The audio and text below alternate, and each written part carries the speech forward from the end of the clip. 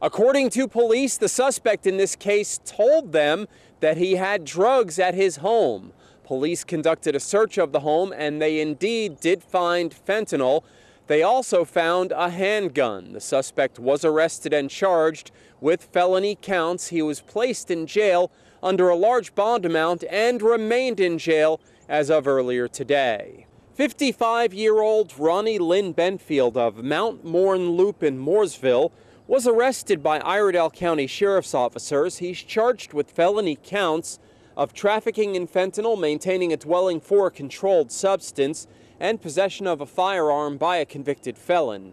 According to information released yesterday, on February 5th of this year, the Iredell County Sheriff's Office responded to an assist agency call involving a hit-and-run automobile accident that the Mooresville Police Department was investigating. After arriving on the scene of the incident, the officer spoke with Ronnie Lynn Benfield about narcotics. Benfield told the deputy he had some narcotics at his residence on Mount Morn Loop. Iredell County Sheriff's deputies went to the home where a search was conducted.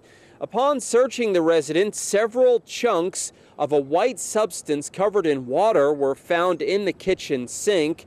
Tests of the substance were conducted, revealing it to be fentanyl. 128 ounces of liquid fentanyl was collected from the sink.